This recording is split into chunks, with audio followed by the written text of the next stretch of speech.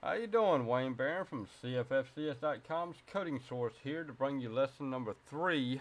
Um, and let's sort of get a wrap up of what we've done in lesson 1. Lesson 1, we created a form. We uh, created a form that would send the information to another page using Ajax, which would allow the user to actually stay on the page and show a message if their information was inserted correctly. And then we also did some CSS coding, and then on lesson number 2, we created our databases with SQL Server and Access Database. And then we also inserted records. We checked to see if a record existed before inserting the record, showed the user a message if it did exist or did not exist, and then continued on to insert the record. It would create a new record inside of the users table, and then would create a record inside of the profile table. And then from there it would show a little message saying thank you, your information has been submitted successfully. And so now what we're going to do is that we are going to not only show them a message, but we're going to give them a link to update their profile information. So let's go ahead and create that link right now. Give me 1 second. As I said in the previous tutorial, I've got all the information up on another page so that I can just jump right on in here and give the information out channel without having to worry about making too many mistakes. At least try not to make too many mistakes. And so we want the get UID to go right there, and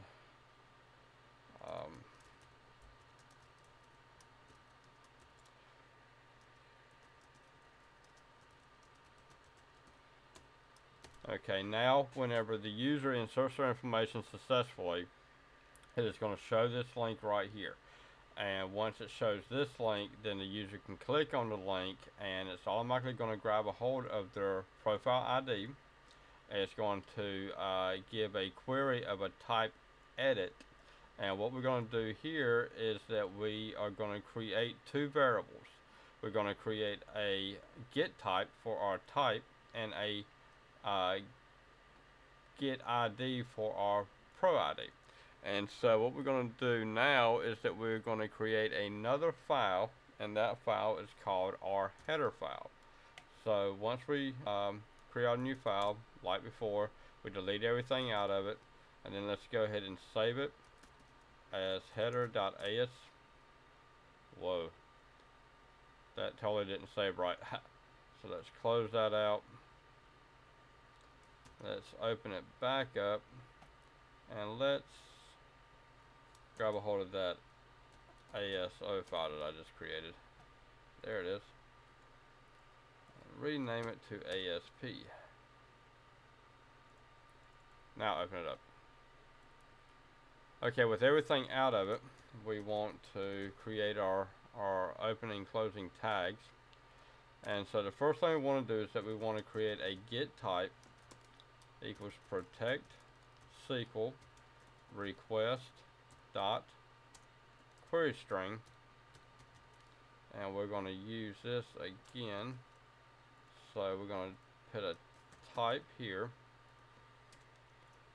and then we want get UID,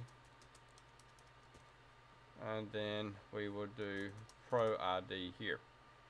Okay, now these are called global variables, which means that you can use these variables throughout the entire page or the entire site. So we also want to add in our include file acn.asp so that we can connect onto our database. And then we go over here, we remove this line, and then we add pound include file header.asp. Okay, now with that saved, go back over here, and then we have to put this, your at. If there is an at, within your language, it has to go at the top of the page. So that puts it at the top of the page. Okay, now whenever we pass this information here to our default page, it will show, as long as we've got, in this case, if get type equals nothing, then we need to show them a message. We need to show them, let them know that they are here, and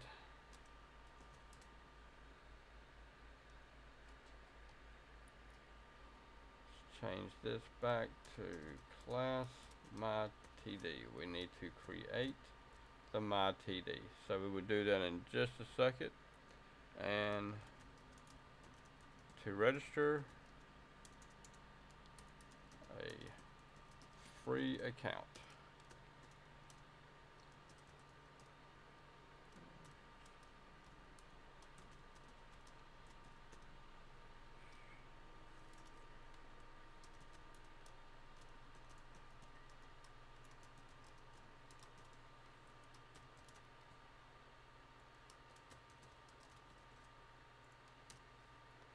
Okay, now whenever they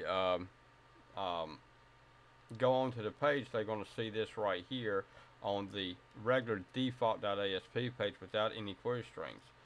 Else, if get type equals reg, then we want to show our registration form. Okay, and then, which we have lost our div tag somewhere, so this would be reg div. Don't know what happened to it. Anyway, then we go down here and we do an end if. Okay, so that's our reg. So what we want to do here is that we want to do an edit. So let's go ahead and jump over here and do else if get type equals edit, then display our information for our edit page. Now keep in mind that whenever you do capital letters inside your URL, they've got to be capital letters here as well, unless you make it to where it changes everything to lowercase. And I usually like to keep everything the way I do it. That's just my own personal preference. And so let's go ahead and save that, and then save this as well. And so the one thing we want to go ahead and do now before we test this out is that we want to just grab a hold of this entire thing, paste it down here, and we want ID, full name. This is going to be our image and our about. And then the rest of this can be deleted. Change this to update profile. That's one, and we won't change this to hidden because we don't want it to be seen. And this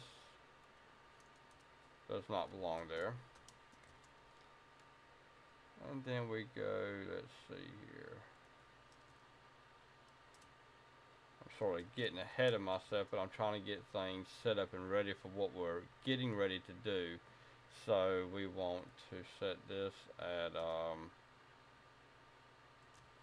size 65, and this is going to be our image.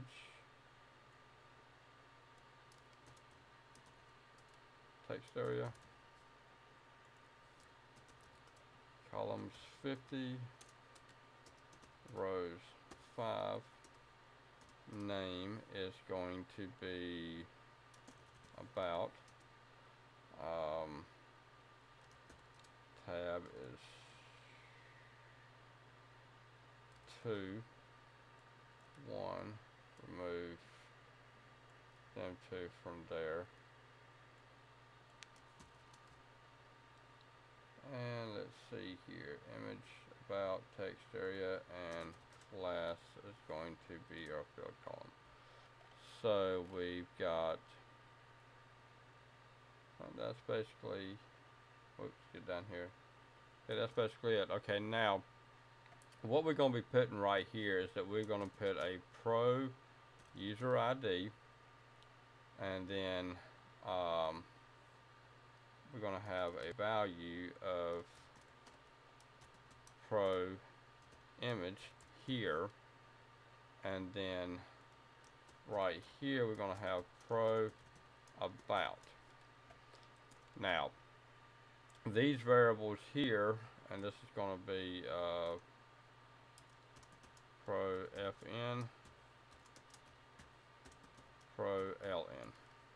Okay, these variables are going to be coming in from our database. Okay, what we're going to be doing is that we're going to take the information from our query string and inside of our header page, and then we are going to submit that towards our database to gain our ID, our first and last name, our image, and then our about, so that we can update our information. So let's go over here to our pass here,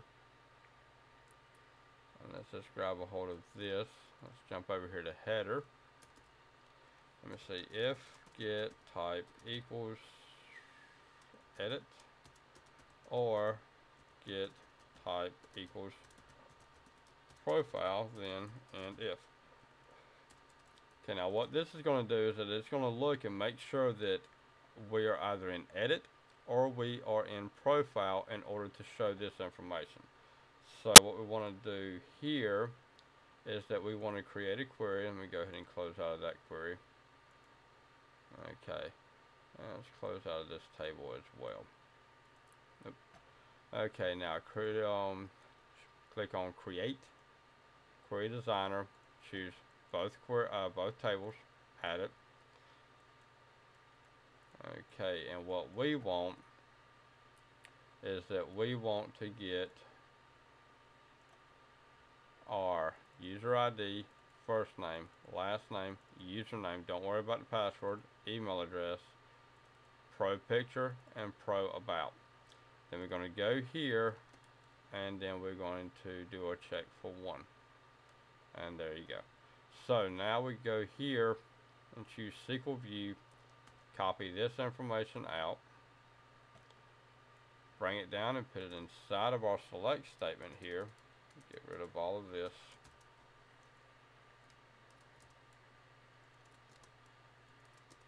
Okay, and we want to look for our user ID, change this to an integer, get rid of our number, get UID. So now what we want to do is we want to go in here and check and see if the record exists. So if not end of file, then and if. So what this means is that if it is not the end of file, which means that if the record does exist, then we want to display it. So we go pro fn, pro ln, pro un, pro ab, pro about, pro image. Is that everything that I want? Let's see, pro email. So now let's go ahead and jump this all the way down here. Now on the pro about right here, we want to make it a reverse SQL. We want to grab a hold of our function so that we can reverse this information to show it inside of our text area. If we didn't do that, then it would add our breaks, our line breaks, and all sorts of other stuff, which can really mess up what we're trying to do here. Pro picture. Is that right? Yep, okay. And we got our pro about, username, last name, and first name. Oops, email address. And we also want to grab a hold of our Pro ID.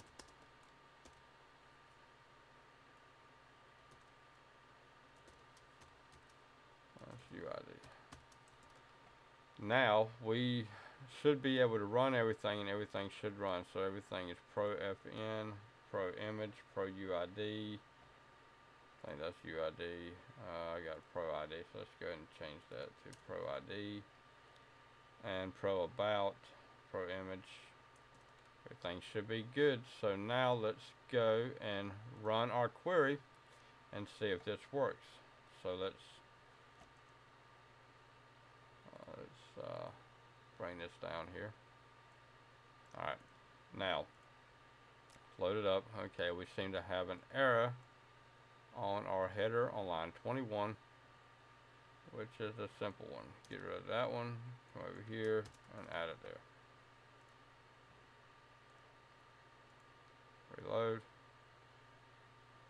And to register for a free account, as you see, we're on our default.asp and it's showing us that. See what that's doing. See, before we were able to see this.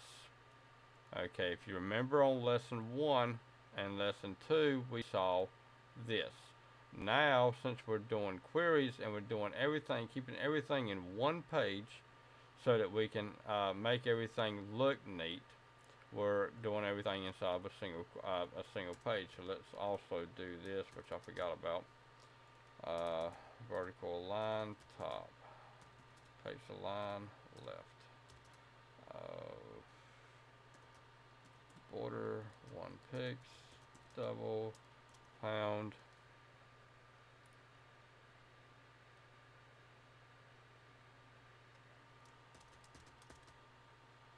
And font size 13 pix. Okay, now also we want to go here and do a style width about 250. Actually, let's change it to about 350. Okay. Now, when we run this page, we will have a border around it, make it look a little bit better. Okay. Now we click here. Let's do one more thing right quick. A little bit more CSS code here. Let's go right up underneath here. And let's do some link.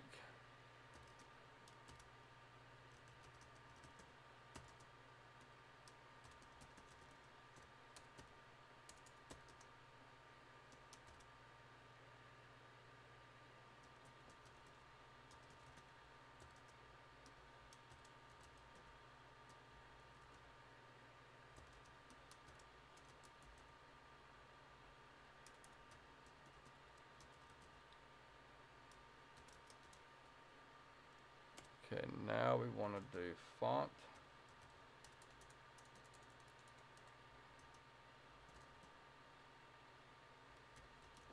Font family of Arial. And then we want font size to be 12 pix. And we want our color to be pound CCC. And our text decoration to be none. And we go down here and we do a Hoover, back up, and we want text decoration, overline, underline. I just think it looks really cool, so I like using it. And then we want to also do our image, since we will be doing image, and we want to set it as border none. What that'll do is that if you wrap an image with a link, and you know how it puts a blue around your image from the link, this right here will make it to where there is no blue around it, and the image just looks like a regular image until you run your cursor over and your cursor turns into a pointy finger.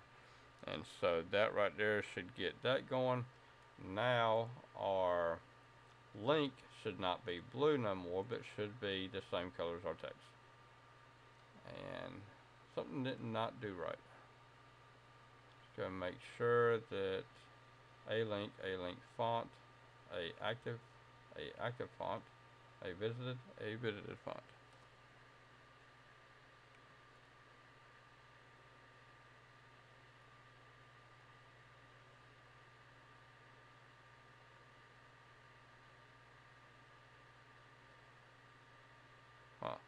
Something did not do quite right for some reason, so I'll be right back. I'm not really sure exactly what happened, so I just basically deleted everything and redid it, and it worked. So undoubtedly I misspelled something wrong, but anyway, everything works fine now. So it's a link, or a colon link, comma a colon link font, comma a active font, comma a visited font. Then you add in your font family. It's Arial, 12 pixels for the font size, color CCC, text decoration, none.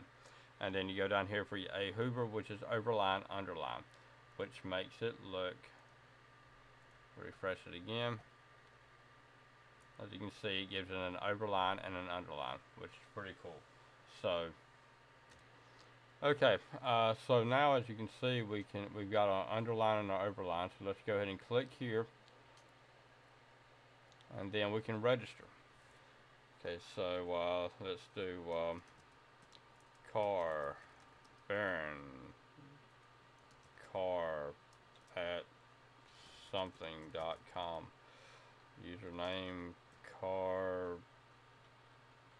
sun car. Register. Username already exists, so let's see, let's add a 1 at the end of its name. Okay.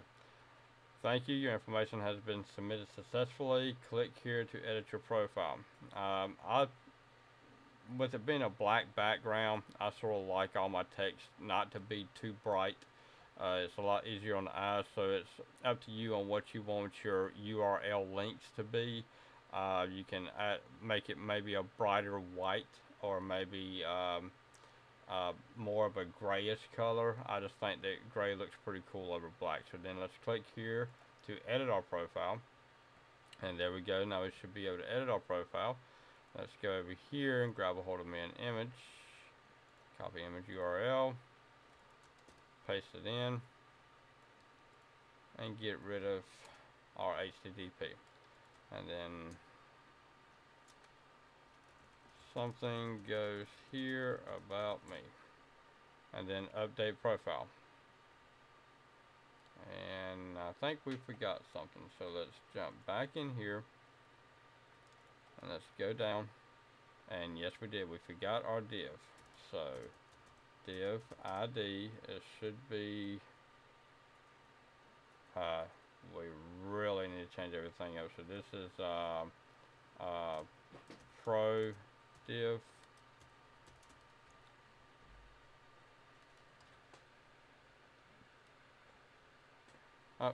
Change that to pro div. Let's go here and change our form name there, our form name here, and then our div. Okay, now let's go back inside of our page, copy out this, refresh it. Here's something goes here again. Update profile, and oops, one thing I forgot to do. Now we've got to go in here and we've got to add in our information to update. So let's go here. My mistake. So if get sub equals update profile, then and if. So let's go ahead and grab a hold of this, bring it down here, and then update profile set, where UID. Okay, we want our pro picture and our pro about. So now let's copy this 1, 2, and let's change it to pro pic, pro about.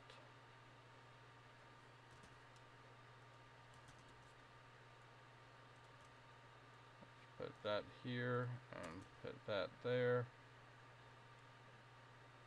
Take this and put it here and put it there. So request dot form is protect SQL. We also want our UID as well. So this is UID. This is image and about. And we're going to change this to var character and our about to about 1,000 characters. And then we're going to change this to 255.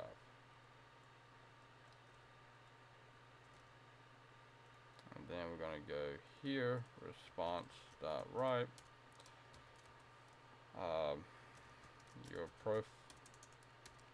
Your profile has been updated successfully. A2 question type equals profile and pro ID equals get UID.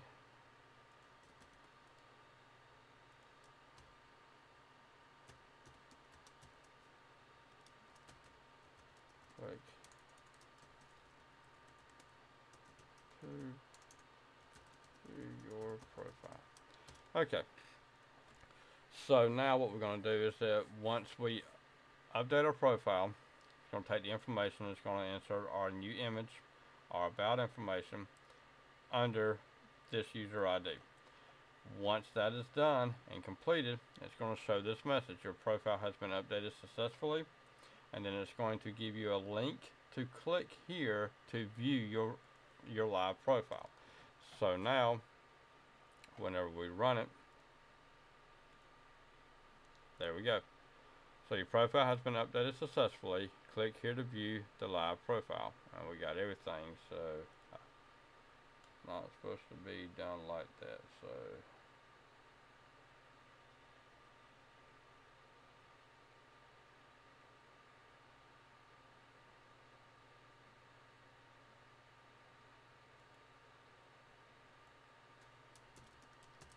there it goes. Ha. Oh, let's bring that back down. Try it again. Get up again. So now that's better. Now we click here. We don't have a page yet. So let's go ahead and create our profile page. So we go down here. Else if get type equals profile, then and if. So let's go ahead and build our profile table. And that's going to be table trtd. Let's go ahead and close that up. Now style width is going to be at about, let's do it at 95%. Okay, now what we want to do here is our first column is going to take 2, and then it's going to have a class of SPTD, which we will create that in just a moment. And it's going to be span, style, font, size at 15 pixels. And then this is pro UN page. So then we go down here to a class TD pick, row span of 2, style is going to be width of 250 pixels. And then we want another column, class top TD, and then end it, and then we will wrap it up with a last one about TD. Okay, now we do our pro about. Actually, we can change that to that, and then we're going to go here. See, this would be the simple one to do. So F pro FN pro LN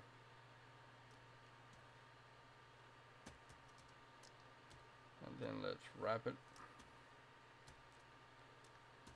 and then pro UN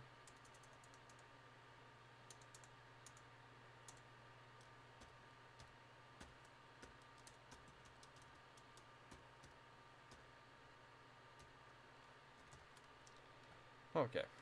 Now we go here and HTTP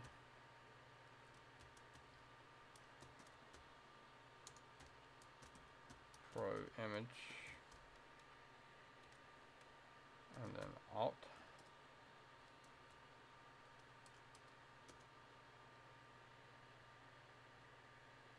haha oh, wrong mistake. The image source, that's better. Now do our alt and our title, and then we'll close it out. Now let's grab a hold of this and reuse it for both of these areas here. Now that should run. So now let's go ahead and that run. Now with all of our different styles that we created, we want to go ahead and add them in. We also forgot to do something here.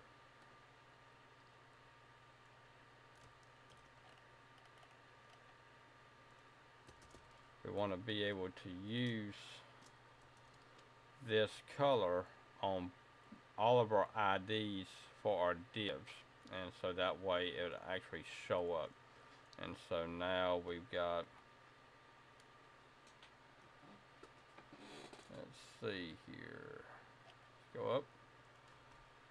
Alright, so let's do top TD, and then we've got about TD without the break right there, and let's see here, TD pick, and then the last one is SP TD. So we start from the bottom one, background color pound 030. Our TD pick is going to be text align center, vertical line top, and then our background color is going to be 006. And our about TD is going to be background color pound 2 F1 6A5 6A5. And then we've got our text align left, our vertical line top,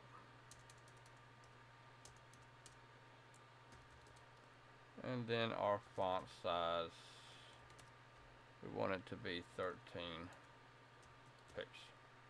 And then our top TD, background color is going to be B66. Okay, now let's take a look at it and see what it looks like. Should be very colorful. There we go, very colorful. Okay, so that is how we update and then go in and view our profile. So, just to wrap up here, we created our header page, and then we made it to where we can view the information by doing a query against our ID, against our database for each one of our users. Now, if you're going to design this or design a site that's like Facebook or any of them other type of social networking sites, whenever it comes to the edit page, you do not want it to be so that that ID is sitting there at the end. It's best to read it from a session or read it from a cookie. I do mine with cookies to where this is not even on there, so that the only thing you get is type edit, and then it reads from the cookie to get a hold of your information to let you know exactly where you are at. And so but we're not going in that deep inside of this tutorial. I do have a cookie script, a login script. I believe it is available on our coding source site, so just jump on over yonder and take a look at our different tutorials that we have, and you should see the one for our cookie login, which also has the H5 or M5 hash for the security. And so, but anyway, this right here should wrap up this tutorial, and I've already got number 4 already done, so I'm going to upload both of these at the same time. I just had to redo this one because the last one that I did was very dull, boring, and just not lively at all. So anyway, this is Wayne Barron for CFFCS.com's Coding Source, and I hope that y'all enjoyed these great set of tutorials, lessons, or however you want to call them, and I look forward to doing some more in the future. And once again, I am sorry that it took me so long to get it done, but this is the website that I've been working on that has taken up a lot of my time, and it's getting ready to go live. I wanted to get the lessons done before I release this live, because it's going to take me about another 2 days to get this ready to go live, and so it should be ready. Today's the 7th, probably by the 9th or 10th of this month of January 2012, that is. So but anyway, hope y'all enjoy yourselves. Have the rest of this weekend, may it be rocking for you, and I enjoyed the heck out of this. Once again, Wayne Barron, CFFCS.com, Coding Source.